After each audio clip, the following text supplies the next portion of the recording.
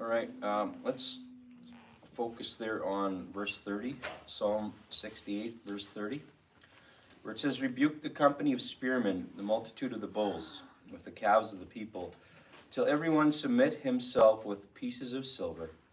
Scatter thou the people that delight in war." And let's just pray before we get started there. God, please help me expound these words and help me to give understanding to your people. In Jesus' name we pray, amen. So I want to focus on the last part of that verse there, where it says, "Scatter thou the people that delight in war." And so the title of my message this morning is "Delighting in War." Okay, and I don't know if any of you have been paying attention to the news. You're better off not paying attention to the news, to be honest. But it seems like some people are at least saying, "Oh, World War III has started because Iran attacked Israel, and they sent whatever it was, so many missiles, so many drones, and so many cruise missiles or whatever." Apparently, altogether it was like 330 or something like that, and only like 1% of them got through. So that you do the math, it's only like three that actually got through. And where did they actually hit something important? Whatever. I think if Iran really wanted to attack, they would do something. And I'm not pro-Iran, okay? But what I am for is not delighting in war, because in war, bad things happen, okay? And it's a shame that some Baptists glorify war, right? They glory in war. They're like, "We should go over there and just turn these Muslim countries into a parking lot." And that's not what we should do. They're people, just like the Israelites are people, and just like we are people. And I shouldn't call them Israelites, but the Israelis.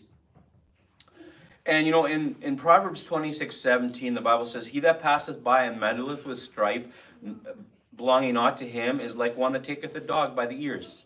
Okay, so you see, like if you'd see two guys fighting on the street, would you just go in there and pull them apart? No, you're going to get hurt, right? And so the U.S. and Canada and the UK and everybody should just stay out of that. If Iran and Israel are fighting, just leave it, because it does have the possibility of turning into a broader conflict if they do that, right? And in fact, that's one of the reasons why World War II started, right? Because of all these alliances. Biden wants to act tough and say, "Well, we're going to stand behind Israel, and if they get attacked, we're going to help them." Well, guess what? Putin says he's standing behind Iran, right? And so should we be, "Oh yeah, cool, so we're going to see fireworks, and we're going to see all these cool things happen"? No, okay? We've lived in peace, and we don't know what it's like. But just reading about it and reading about it in the Bible, we should not delight in war, right? As kids and even as men, we like machines that can do certain things. We like guns, right? But I really like shooting guns, but I don't like killing people, though. There's a difference, right? You can like a machine, and maybe even that machine was built for killing people, but there's a difference between a defensive purpose and an offensive purpose, and just to like fast jets or that you can blow up a tree stump or blow up the side of a mountain, whatever. But to glory in people dying, right? And I forget which church it was, but I think wasn't it Buy My Book, Bill Grady involved with that? They had some Israeli soldier come to one of their churches. And he's explaining how they blew up this terrorist and the guts flew so and so far. And then these Baptists were getting giddy almost, right? They're just getting excited that some Muslim got blown up, right? That's delighting in war, and we should not be like that. Turn your Bibles to 2 Chronicles 18. 2 Chronicles 18. And the Baptists will say, "Well, we got to bless Israel because the Bible says we should bless Israel." Well, no, it doesn't say that we should bless those people over there. Okay, it does not. And when we should pray for the peace of Jerusalem, that's when the house of the Lord was in Jerusalem. They were actually following the Lord. Let's look at if we should, because those people that call themselves Jews over there, they hate the Lord Jesus, right? Their Talmud talks very blasphemously, pervertedly about Jesus, that he's boiling in hot excrement. They say bad things about Mary, all these different things, right? Jews are taught to hate Jesus from a young age and say blasphemous things about him. So, And you know, what does the Bible say? You know, that if they don't have Jesus, they don't have the Father either, right? In 2 Chronicles 18, verse 3, and we're not going to read all of it, but we'll just get a few verses out of here. And Ahab, king of Israel, said unto Jehoshaphat, king of Judah, wilt thou go with me to Ramoth Gilead? And he answered him, I am as thou art, and my people as thy people, and we will be with thee in the war. Okay, so Ahab wants to go to Ramoth Gilead, and he wants to fight, right? Well, Israel wants to fight. You say, well, the Palestinians started it. They were the bulldozer, and then they started killing people. You know what? If you've researched the intelligence and the military capabilities of Israel, that's like a false flag operation. Well, false flag's the wrong word, but it's like they allowed it to happen, right? Just like it seems like, reading some of the reports, that Pearl Harbor was allowed to happen so that the U.S. would get into the war and so their people would be for the war. And anyway, even if it wasn't, right, they could have, you know, they did their response, but then they keep going, and they keep going. And they're killing people in hospitals, and they're killing innocent civilians, and all these things, right? They just keep going to war, and the Baptists are just like, oh yeah, we should have done that years ago, right? And that's not a quote, right? But I know the attitude of some of these churches and some of these pastors and people. And, you know, part of the reason I know that is because I used to be pro-Israel. And I became pro-Israel because of my cousins, and he thought it was cool. You know, I ever hear about the 7-Day War and all these different things, right? And, you know, and they tried saying that God is with Israel, so we should pray for Israel. And we're going to look at that, and they're not. God's not with them. In fact, 3 times in the book of Jeremiah, God told Jeremiah not to pray for the Jews. Okay? Because they're wicked. And they're wicked now, so why should we pray for them now? Why should we support them financially now or send them weapons? I mean, the Americans will send them weapons. What do we got? We got, after we sent our 4 tanks to Ukraine, we have like 4 left, right? And we have airplanes that, I don't know if we're running out of parts for or what. But we should not delight in war. And here, the king of Israel is asking the king of Judah, will you go with me? Right? And if Israel asks the United States, or if they ask Canada, or if they ask the United Kingdom, they should say, no, we're not going to meddle with strife not belonging to us. You go fight your war, your hatred, your ethnic hatred, right? Polish people against Arabs, right? Ashkenazis against the Arabs. Oh no, they're descended from Jacob. We all descend from Jacob. But the Bible says we're all of one blood. If you do the math on that, like, the chances are you have some even Ashkenazi heritage. But anyway, so he's asking him. And Jehoshaphat said unto the king of Israel, inquire, I pray thee, at the word of the Lord today. Right? Because Jehoshaphat was a godly king. And while he got, I forget how many, and we're not going to take the time to go to it, but I think it was like 200 or a lot of prophets. And they all say, go, you're going to prosper, just go, right? But then in verse 6, Jehoshaphat asks a question. But Jehoshaphat said, is there not here a prophet of the Lord besides that we might inquire of him? Because he realized these are watered down preachers, they're false prophets, they're not going to tell the truth. And so he's like, because they don't even look, like, look at them. They don't even, they look like heathens. They don't look like prophets of the Lord. I'm guessing that part, right? There's something that tipped Jehoshaphat off that they weren't godly men. So he asked for another one, right? And I think, I haven't turned there, I just got a copy. So there was one, I think what was his name? Micaiah? Something like that? And anyway, he tells him, no, you shouldn't have gone. Or you shouldn't go. You're going to, bad things will happen. But anyways, they go anyway. And look at next chapter in verse 2. 2 Chronicles 19:2. This is after the battle. And Jehu, the son of Hananiah, the seer, went out to meet him and said to King Jehoshaphat, shouldest thou help the ungodly and love them that hate the Lord? Therefore is wrath upon thee from before the Lord. Right? If we go help the ungodly, and we say, well, the Muslims, though, they're bad, they worship Allah and blah, blah, blah. Yeah, you're right. But are the Jews any more godly? Just because they're both not good guys, we shouldn't get involved at all. We shouldn't be on the side of Iran. We shouldn't be on the side of Israel. We should just not be involved. And not just not be involved, we should not delight in it. We shouldn't take joy or pleasure in these Muslims or Israelis, for that matter, getting bombed. Okay? or dying. That's a wicked attitude. And it seems like from a young age, children are taught to love war. Just video games alone, right? It's like you kill people in a video game, and then all of a sudden it's not like no big deal. I just killed, and in fact you're probably bragging, I killed 100 players or whatever you call those people, or maybe it's not people in that game, it's something else, but they dehumanize it. And not just that, it's used as a recruiting tool. The army and these people have investment and some skin in the game, right? That the people are taught to kill people, right? And take pleasure in doing it, right? And taking pleasure when we kill our enemies. That's not what the Bible teaches. We're going to look at that. And so Jehoshaphat is rebuked. He says, shouldest thou help the ungodly? He's like, you did not do right. You should not help. Ahab's a wicked man, and you helped him.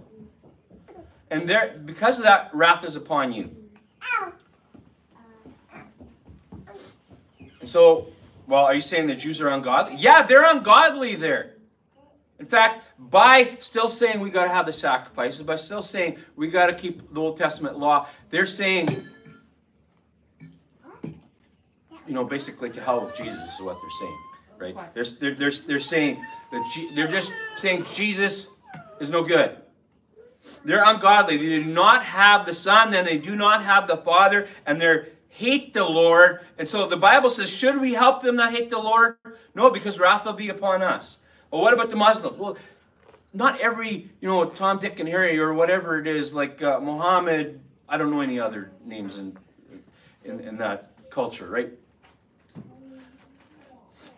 They don't all hate the Lord. Yeah, the prophets that are not doing it in ignorance, that they're teaching a false religion. Yeah, they hate the Lord, but not every single, dress-wearing Muslim, I just about said. Maybe it's not a dress. They wear pants underneath, but it sure looks weird when a dude's wearing that. But they don't hate the Lord necessarily. Right? So we should just completely stay out of it, not be happy about it, and not, especially in a church, right? Or we're going to, send money so that the temple can be rebuilt, or so that they can get better sights on their rifles, or something weird like that. That's wicked. Well, these Baptist churches will say, but it's Israel, though. They're taught to worship Israel. And like I already said, in Jeremiah, there's 3 times that it's mentioned not to pray for Israel, for the Jews. And it's Jeremiah 7:16, Jeremiah 11:14, and Jeremiah 14:11. And I'll read the last one for you. It says, then said the Lord unto me, pray not for this people for their good. So if you're going to pray for them, not for their good. Wow. Like, I don't know, do the Zionist Baptists not read verses like this? Or do they not even read Galatians 3:16? Where it says, now to Abraham and his seed were the promises made. He saith not unto seeds as of many, but as of one, and to thy seed which is Christ. All those promises to Abraham, that's to us as Christians through Christ. It's not to those God-rejecting, Jesus-rejecting so-called Jews over there. They're not even Jews, because it's not one that's one outwardly, it's one that's one inwardly. We're Jews. We're Israel, but they're the synagogue of Satan. And we should not support them. We should not pray for them. We should not bless. Oh, but we should pray for... No, don't pray for wicked people. Not the enemies of the Lord. You can pray for people that are wicked, but not the enemies of the Lord. Right? Obviously, we want wicked people to repent and believe on Jesus. Like, by repent, I mean, like, quit believing what they were trusting in before. And believe in Jesus.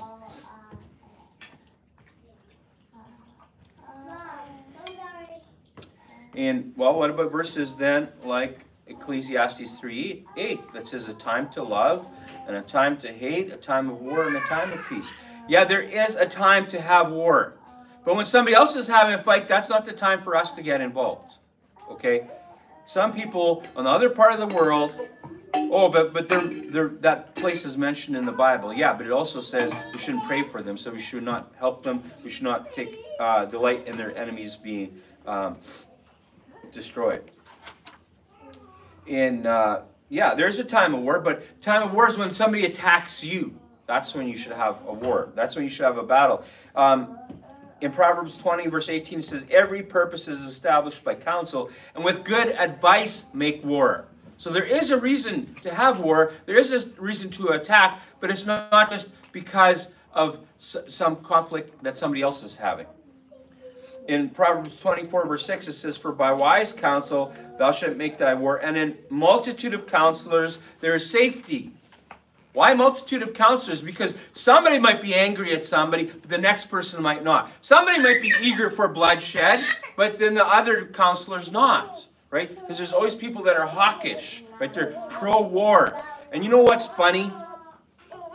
It all depends who's in power. When Trump was in power, Biden was saying, I just watched a clip of this yesterday, Biden was saying, well, you can't have Trump in because he's going to bring us into war with Iran. What's Biden doing now? Right? It all depends. Whoever's not in government says, oh, the other one will bring us into war. Right? And they're against war. But when they're in power, they're for war. Right? They want to press the buttons and get people killed and property destroyed. So by wise counsel, you should make war, and multitude of counselors are safety. Right? Because cooler heads can prevail. And you know what? Just because someone, broke down your fence and killed some people, yeah, those people should be punished, right? I'm not saying that, but there's no reason to bring the whole world into war, or even to start a war with your neighbors. In Psalm 140, it's a Psalm of David, starting verse 1, it says, deliver me, O Lord, from the evil man, preserve me from the violent man, which imagine mischiefs in their heart. Continually are they gathered together for war. They have sharpened their tongues like a serpent. Adder's poison is under their lips. Selah. And as Christians, we shouldn't be like this. We're just ready to fight at the drop of a hat, ready for our country to go to war at whatever, just because they're Muslims. Well, what about all the other false religions? Hindus, Buddhists. What about Catholics? Right? I mean, Catholics killed a bunch of people in the Inquisition, right? But no, it's the Muslims. Why? Because they're neighbors with the Israelites, and they've done a good job of getting Christians, and some real Christians and some fake Christians, to worship Zionism, right? That Israel is the chosen people. Not that Israel that's over there isn't. They hate Jesus. They're not the chosen people. But this here in Psalm 140, David's saying, preserve me from these people that always want to fight. They always want to have violence. They always want to have a war. He says, continually are they gathered together for war. And you know what David's saying is, he was a man that did some bloodshed, right? He fought the battles of the Lord. But he wasn't just like, go kill anybody. Like, what about Doeg the Edomite, right? He was somebody like this. Remember when Saul, was wondering, like, was it Abiathar or Ahimelech? Anyways, one of the Lord's servants there gave him some bread, right? And Doeg the Edomite was in ward there. And anyways, Saul's like to his men, kill all these people because they're in helping David. And nobody did it. But Doeg the Edomite, he was willing to do it. He killed everybody, and I think he even killed animals. Because he was somebody like this, right? He was somebody that loved bloodshed. And you know what? Maybe we're not like this, that we're for war, but are we always ready to pick a fight? Right? Do we always have a chip on our shoulder, just ready for somebody to knock it off? That we're ready to blow up at them, have a short fuse, have a temper? We shouldn't be like this. We should be people that can take some slights, right? The Bible says if somebody slaps you on the cheek, you should turn the other cheek.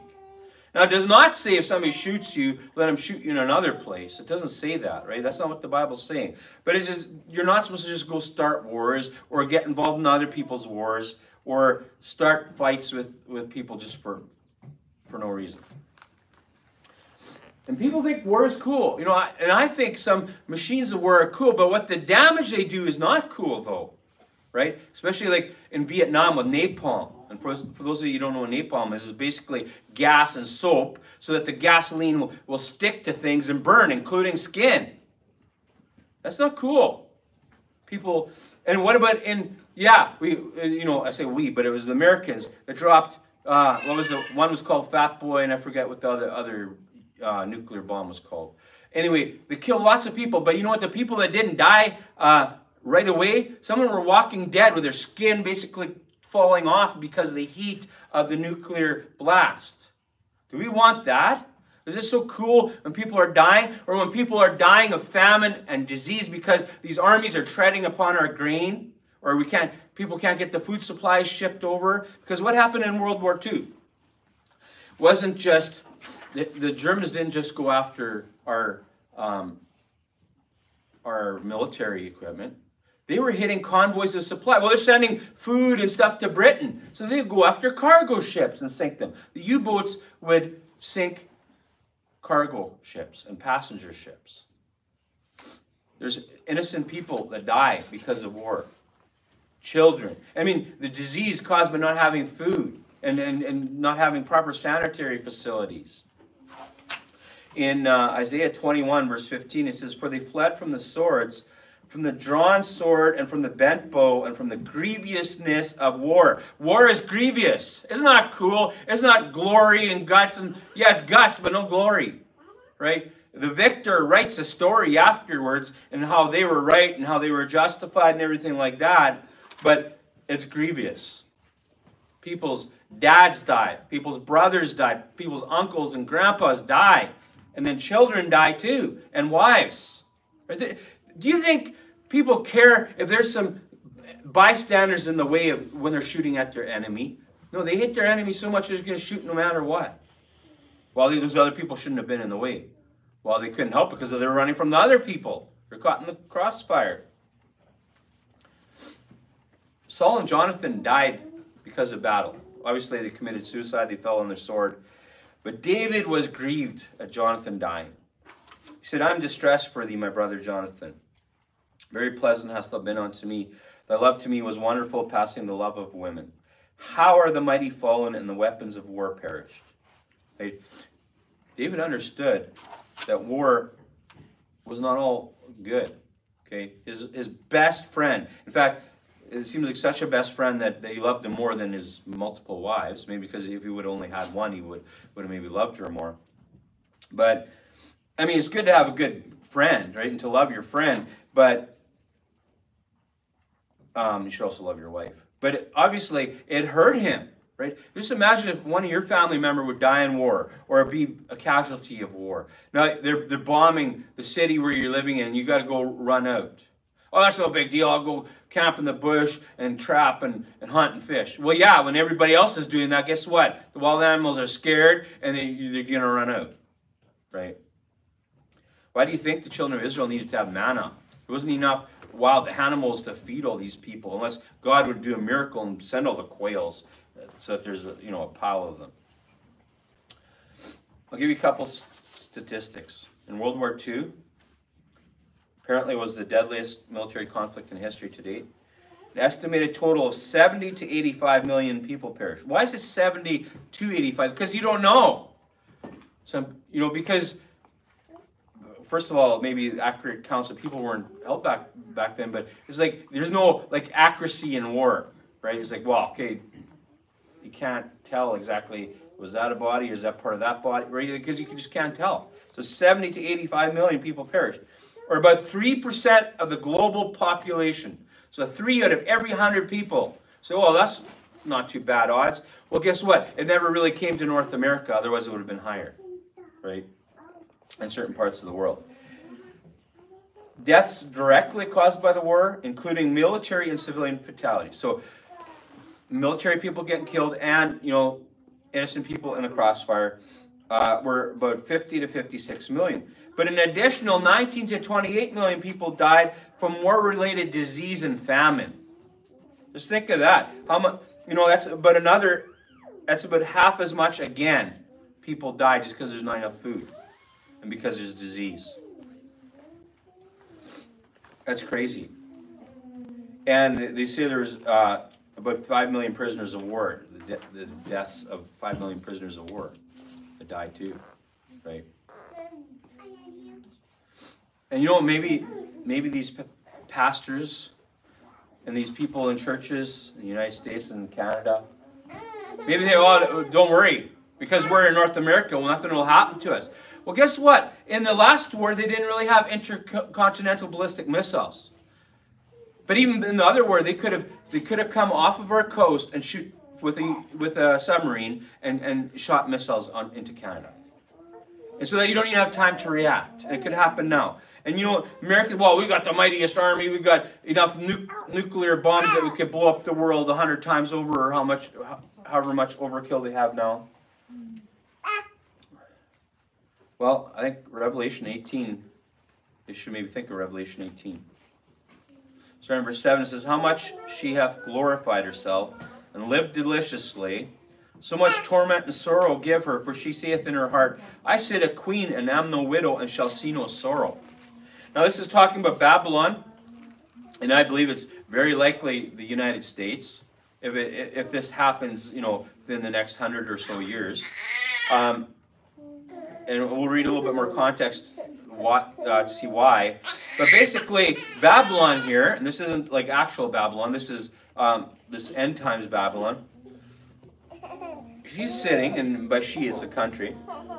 See, I'm no widow. Nothing bad's gonna happen to me. I'm not gonna see any sorrow.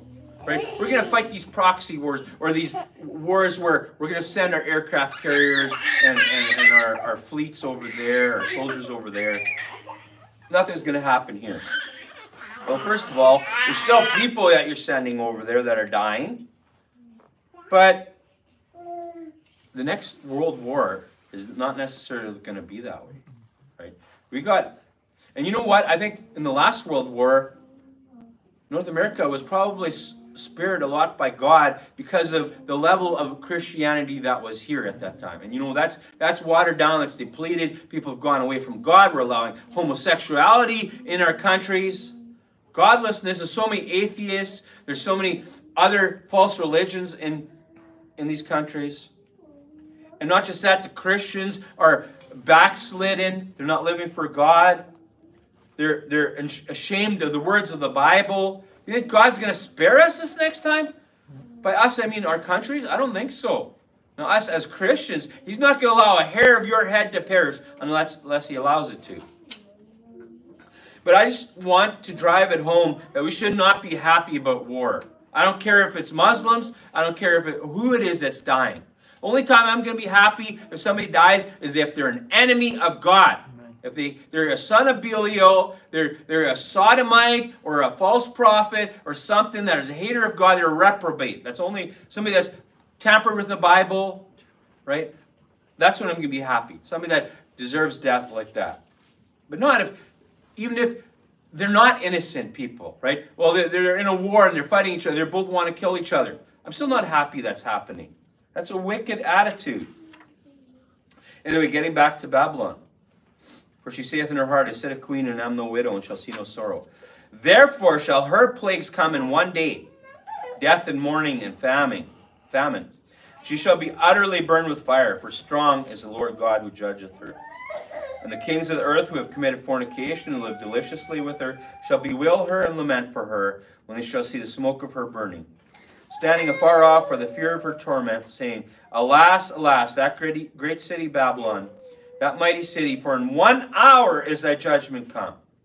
And the merchants of the earth shall weep and mourn over her, for no man buyeth their merchandise anymore. And that's why I think it's the United States, because all these people that are selling stuff is like, they're sad because this country is destroyed because nobody's going to buy their stuff anymore. And if you want to know how much stuff comes to the United States and Canada, just go look at these shipping ports and these big cargo ships filled with containers of stuff that comes here every day into North America. We're buying a lot of stuff, okay? There's probably not a family here that hasn't bought something off of eBay from China or somewhere, right? Or AliExpress or something like that. It's not an advertisement for either of those. But it happens, right? We buy stuff from overseas. And I think that's why the U.S. is end times Babylon. And no, they're not going to be able to say, I said a queen and now I'm no widow and shall see no sorrow. Now, I believe God will spare his people. And some people he will allow, to die. But not a hair of your head's going to perish without him saying so. So what about the Bible talking about war, right? The verses in the Bible, right? The ones that almost seem to speak positively about us being ready for war and doing war. Like Exodus 15, verse 3 and 4, it says, the Lord is a man of war. The Lord is his name. Okay, yeah, he is a man of war. He can rain down fire and brimstone on people. But you know, in this context, Pharaoh's chariots and his host hath he cast into the sea. His chosen captains also are drawn in the Red Sea. You know what? The children of Israel didn't have to fight in that one. They went through on dry ground, and then God closed in the waters. That's how he fought the war. God killed the people, not actual humans killed the people. What about Psalm 18, verse 34? He teacheth my hands to war, so that a bow of steel is broken by mine arms. Thou hast also given me the shield of thy salvation, and thy right hand holdeth me up, and thy gentleness hath made me great. See, God teaches our hands to war. But like I said, there's a time to war. There's nothing wrong with learning how to defend yourself. Shooting a gun, hand-to-hand combat, operating a fighter jet, for instance. But he teaches your hands to war, but safety is still of the Lord, though. Right? Yeah, we'll fight if somebody comes and attacks us. Right? If some hoodlums come attack my house, yeah, I'm going to kill them till they're dead. That's as far as you can kill them. After that, you're not killing them anymore. But, I don't want to kill anybody. But if somebody comes and attacks my family, I will. Right? And that's the attitude we should have with our country. If somebody attacks us, we'll fight back. But let's not get involved with other people's strife. Let's not be happy about things like that. Let's not be people that sharpen our tongues like adders. They're just ready for war. That's wicked. In Psalm 144, he says something similar. Blessed be the Lord my strength, which teacheth my hands to war and my fingers to fight. Yeah, that's good if he teaches you that. I think every man should have some method of protecting your family. But notice what the next verse says, though. My goodness and my fortress, my high tower, and my deliverer, my shield, and he in whom I trust, who subdueth my people under me. Right? He teaches us to war, and we get our horse ready for war, but safety is still of the Lord. We trust in him. I don't trust in my ability to shoot down bad guys. No. I don't trust in, Canada's ability to defend us against bad nations. I trust in the Lord. That would be foolish of me to trust Canada. And no slight on the soldiers. I think they're probably one of the best trained in the world, from what I've heard. It's not their fault that the politicians aren't giving them the tools, right? But I still don't, even if we were armed like the U.S., let's say they didn't cancel the Avro Arrow and we were the world superpower, right? Because, we all know the Avro Arrow was better than the Blackbird even back then, right? Any of us that have done any research into it. And you can see how the new fighter jets copy the Delta Wing and stuff like that from the Avro Arrow. But I'm glad we're not like that. But even if we had an army or a military like that, I still wouldn't trust in that, though. It'd be tempting, though, to trust in your own strength if you're strong and you know jujitsu and karate and kung fu and a couple other Chinese words, right? You'd be tempted to trust in your own strength. And people do, right? If you walk around like this, right? And they know some stuff, right? There's some bad dude. They trust in their own strength sometimes, right? And the U.S. as a country, they are that bad dude, right? But as Christians, we should not trust in our military. Look at who's gets to carry the football in the United States. A guy that doesn't even know how to walk off of stage. He doesn't know, what his next line is, right? Some kids get killed, and he's coming on, not to say, oh, I'm sorry for the victims. He's like licking an ice cream cone and making jokes, right? As an American, I would not have any faith in that kind of a leader protecting us. You could have the best, weapons in the world, but if you don't have a good decision maker, you're hooped. And even if there was some mean dude there as a president, I still wouldn't put my faith in the military. I would trust the Lord. And that's, David is saying, blessed be the Lord my strength, which teacheth my hands to war and my fingers to fight. But then he goes on that he's his goodness, his fortress, his high tower, his deliverer, his shield. He in whom I trust, who subdueth my people under me. It's like, and David was a warrior. I mean, he killed Goliath with one stone out of his sling. He fought with a bear and a lion. He was a warrior. But he's still trusting in the Lord. In Psalm 18, verse 29, 30, for by thee I've run through a troop. By my God have I leaped over a wall. But then he puts the next verse again. He talks about trusting in God. As for God, his way is perfect. The word of the Lord is tried. He is a buckler to all that trust in him. You can run through an army and not get hurt. You can jump over a wall. But still he's saying, I trust in God because God is a buckler. But buckler is a shield. He's a shield, right? And that's what God said to Abraham. Fear not. He said, and this is paraphrasing, I'm your shield and your exceeding great reward, right? So he was in protection and your blessing. Now, I don't think we should be pacifists, that if somebody attacks us, that we shouldn't fight at all. I don't think we should. We should protect our family. We should protect ourselves. Not if somebody just shames you or slaps you on the face, you should turn the other cheek. In Luke 22, verse 36, it says, Then said he unto them, But now he that hath a purse, let him take it, and likewise his scrip. And he that hath no sword, let him sell his garment and buy one. Jesus is saying, if you don't have a sword, sell one of your clothes and buy one. If it was today, he might be saying, sell one of your jackets and go buy a gun. Right? He might say that.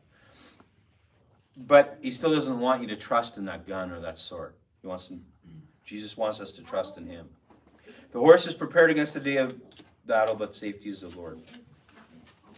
And you know what? In Proverbs 8:36, and we'll talk about this in the afternoon, but it says, But he that sinneth against me wrongeth his own soul. All they that hate me love death. And there's people that love death. The industrial military complex loves death, and they love it because of all the money. Right? And that's why when they're sending weapons to a certain country, and then they're sending it to the enemies of that country, they don't try to make one country get too much because they want the war to keep going, right? So they can keep selling stuff. Because if they sell enough to one country to just wipe out the other country, well, then it's going to be over too quick, right? And you're not going to be able to sell enough ammunition and missiles and whatever, RPGs, mortars, you name it. The Bible says in the New Testament, 1 John 3, 14, 15, we know that we have passed from death unto life because we love the brethren. He that loveth not his brother abideth in death. Whosoever hateth his brother is a murderer. And you know that no murderer hath eternal life abiding in him. You should not hate your brother. And the Bible is saying if you hate your brother, you're a murderer. What about if you hate other people enough for you want them to die, and they're not the enemies of God, they're just either your enemies or the enemies of your nation? The Bible says you're a murderer if you hate your brother. And I don't think God thinks favorably about you wanting all Muslims to die. I want them to get saved. Now, very few do, sadly. Jesus says, But I say unto you which hear, love your enemies, do good to them which hate you. Bless them that curse you, and pray for them which despitefully use you. And you know what? He wants us to have an attitude where we can take some stuff before we're going to fight back. Now, if somebody has bad intent, go ahead, blow their brains out. Okay? I don't think the Bible would speak bad about you. God wouldn't be angry at you if you go kill somebody because you're trying to kill your wife or your kids or you.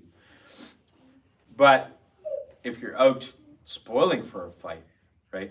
It's like I've seen memes where the man and the wife are in bed, and then the woman's like, I think I heard something. The guy's just got a big smile on his face, and on the wall are all these guns. It's like, I get to use it, right? We shouldn't be like that, right? I would hate to use it. I wouldn't hesitate, but I still don't want to, right? The Bible says in Luke 6, verse 36, be ye therefore merciful as your Father also is merciful. We shouldn't be people that are just love bloodshed. In fact, the Bible says in Proverbs 24:17, rejoice not when thine enemy falleth, and let not thine heart be glad when he stumbleth. You know, he could change his mind about punishing your enemies. And as Christians, we should remember that we don't war after the flesh. The Bible says in 2 Corinthians 10, verse 3 and 4, for though we walk in the flesh, we do not war after the flesh. For the weapons of our warfare are not carnal, but mighty through God, to the pulling down of strongholds. And, you know, I don't say all this because I want you to be scared about Iran and Israel. You know what? Ever since I've been a kid, there's always been conflict in the Middle East, right? Maybe not at the same time as, you know, Ukraine and Russia are fighting. But there's always been conflict. Always on the brink of war, right? And it almost seems like this is scheduled. Oh, Iran's going to attack in 48 hours. And then all of a sudden they backed it off. Well, I guess they need more time. It's imminent. It's going to be soon, right? And then eventually they did throw some stuff at them, right? And you know what? We shouldn't trust what we hear in the media. We hear once. You know, I started reading a book, and I want to finish it, about World War II. It's interesting. They kept us Canadians in the dark for the first few days. They did not tell us the complete picture. And if it was an actual all-out war, I don't think they'd give us the picture. Yeah, there's some people that are blowing the trumpet. It's the start of World War III. That's, to some extent, is clickbait for YouTube, right? So that they'll get more views, more ad revenue. But we shouldn't be scared. The Bible says, no weapon that is formed against thee shall prosper. And, you know, those promises that the Jew worshippers say, you know, but that God will bless them, that bless you, and will curse them that curse you. That applies to us, not to those Jesus-rejecting people over in the Middle East. That applies to us. So God will bless those that bless the Christians. God will curse them that curse the Christians. Okay? And you know what? What started this idea of doing this sermon, besides hearing about this war, is I thought of what Jesus said, and it is in at least two places in the Bible. In Matthew 24:6, and you shall hear of wars and rumors of wars. See that ye be not troubled, for all these things must come to pass, but the end is not yet. But then he goes on to say all these things that will happen. For nation shall rise against nation, and kingdom against kingdom, and there shall be famines and pestilences and earthquakes in diverse places. All these are the beginning of sorrows. That's just the start of it, right? And then he goes on how we could be delivered and all these different things. Not in this one, but in the other account of this, he says, not a hair of your head will perish. But I want to look at verse 12. It says, and because iniquity shall abound, the love of many shall wax cold. Because all these sins abound, people's love gets cold. And they don't love the Lord. You know what? And if anybody hears this on the internet, I know none of you are like this, or I'm pretty sure that we're not like, yeah, those Jews should kill all the Muslims. Just wipe them out, nuke them, whatever. Right? Turn it into a parking lot. That's wicked. But you know what? They should read Jeremiah 21. And Jeremiah tells some people a message to Zedekiah. Remember, these are the so-called chosen people, the ones that the people in a lot of Baptist churches would say are the chosen people of God. Then said Jeremiah unto them, thus shall he say to Zedekiah, thus saith the Lord God of Israel, behold, I will turn back the weapons of war that are in your hands, wherewith you fight against the king of Babylon and against the Chaldeans, which besiege you without the walls, and I will assemble them into the midst of the city. And I myself will fight against you with an outstretched hand and with a strong arm, even in anger and in fury and in great wrath. And I'll smite the inhabitants of the city, both man and beast, they shall die of a great pestilence. That's how much you should pray for Israel right now. God himself, at this time, when Judah was cursed, God said, I'm going to fight against you myself. I'm going to turn your weapons back. And they're not going to help you anything. If God has this kind of angry attitude towards the God-hating people of Judah at that time, do you think he wants us to bless them now? No, he doesn't. Wrath could be upon us for helping them. And we shouldn't delight in war at all. And it's not an exception. Oh, it's because Israel's fighting against Muslims. No, there's no exception like that. I'm just going to end with Psalm 120, verse 5 to 7. Woe is me that I sojourn in Mesech, that I dwell in the tents of Kedar. My soul hath long dwelt with him that hateth peace. I am for peace, but when I speak, they are for war. We shouldn't delight in war. We should be for peace. The Bible says that we should live peaceably as much as possible with all men. So you maybe think the machines of war are cool, and that's fine. Just don't think that killing people is cool. That it's fun or good what's happening. So let's pray. Thank you, God, for your word. And help us be peace-loving people. Help us to love you. And help us not support those that hate you, God. And help us not pray for them that reject your Son and your enemies. Yes, we should pray for those that aren't saved, but not pray for those that are reprobate, God. Please help us have good attitudes. Help us love you. In Jesus' name we pray. Amen. Amen.